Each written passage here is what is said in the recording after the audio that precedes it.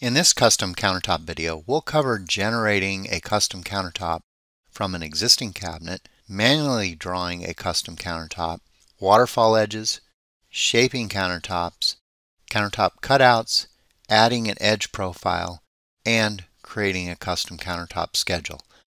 Let's get started with generating a countertop from an existing cabinet.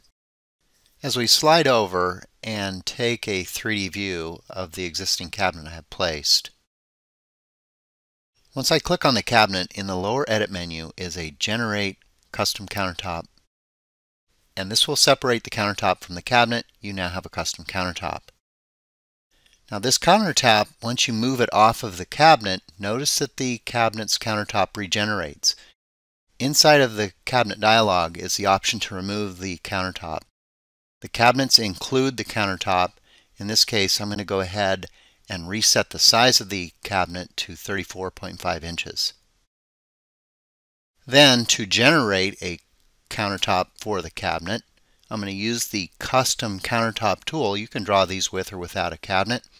I'm going to come over, snap onto the edges of the cabinet, generate the countertop, and then I'm going to select the edge, hold the letter C down for concentric.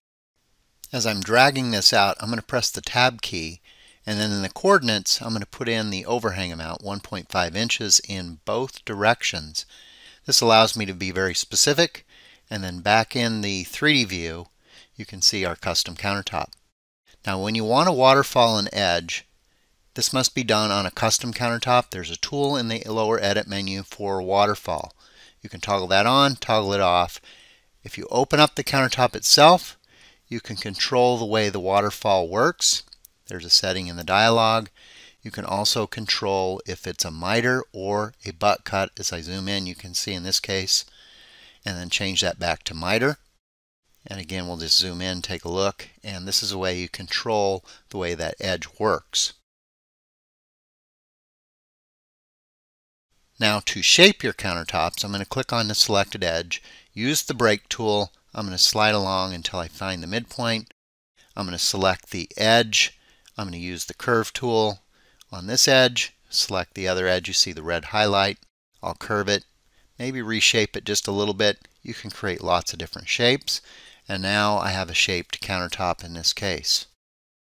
To create a countertop hole, select the countertop. There's a specific hole tool to create a rectangular hole. You can see the rectangular hole.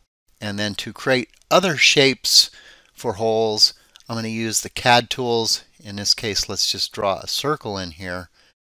And then with the circle selected, go into the lower Edit menu, use the Convert to Countertop.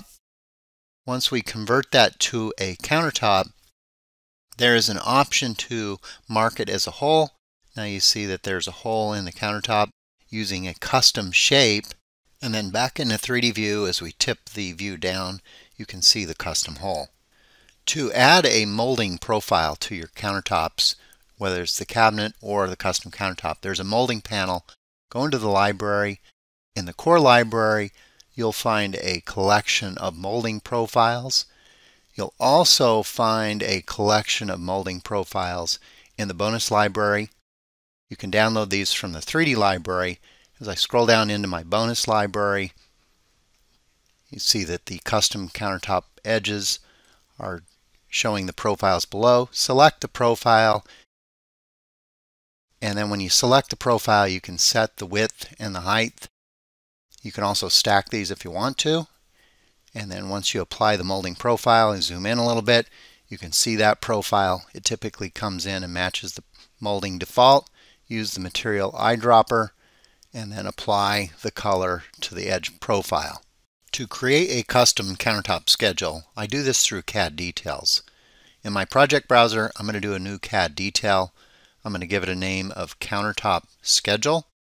Once the schedule creates, you see a blank area in the plan. Underneath the Tools menu, I'm going to come down and select Schedules.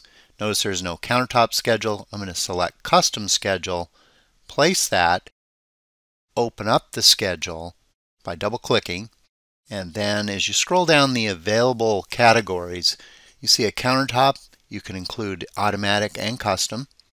And then down in the available columns, I'll add a couple of items, maybe the 2D symbol, and then scroll over for the area, add those, and then for those categories or columns I'm not interested in, I'll multi-select them, select the Remove tool, and then I'm going to total those, and then let's rename this to Countertop Schedule, and then we have our custom countertop schedule created.